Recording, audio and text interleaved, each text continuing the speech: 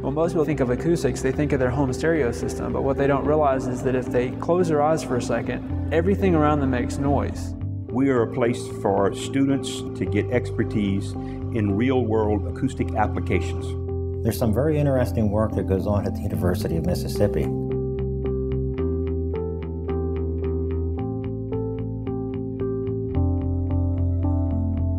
All of the areas that physical acoustics represents is covered. It's incredible the number of areas that physical acoustics encompasses and where it shows up and the meaning that it has. This is our Mach 5 wind tunnel. Right now we're doing some experiments with the F-22 Joint Strike Fighter. One of the things that we're able to do is actually drop model bombs out of the payload bay and study where they go and how they interact with the airflow.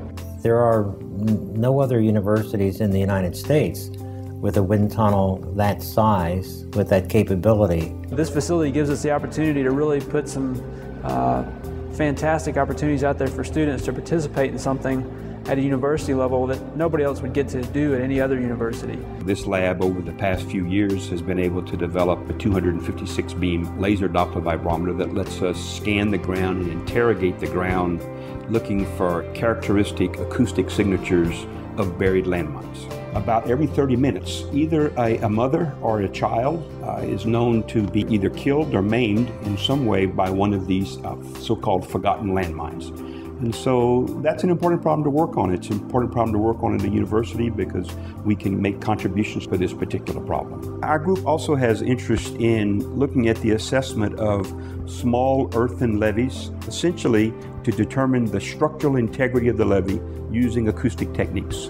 We constantly are on the lookout to expand some of the work that we're doing into other areas. We're talking about being able to extend the envelope of operations for an aircraft that's supposed to be able to protect us.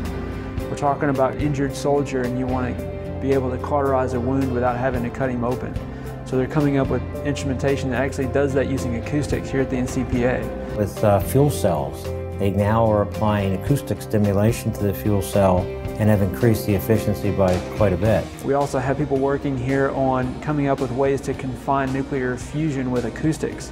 So we're talking about a green energy source that might be made possible through acoustics. That lets us get graduate students involved and undergraduate students in this, in the study of solutions or developing technologies for this particular problem. We've always had students here in this building that have been trained engineering, physics students, that are now out there and they're teaching at other universities. So we've made our contributions and they're actually out working in the industry and making contributions there as well. They're not just sitting in a classroom, they're actually doing real work and going out into the world and presenting the work that they've done and coming up with new ideas.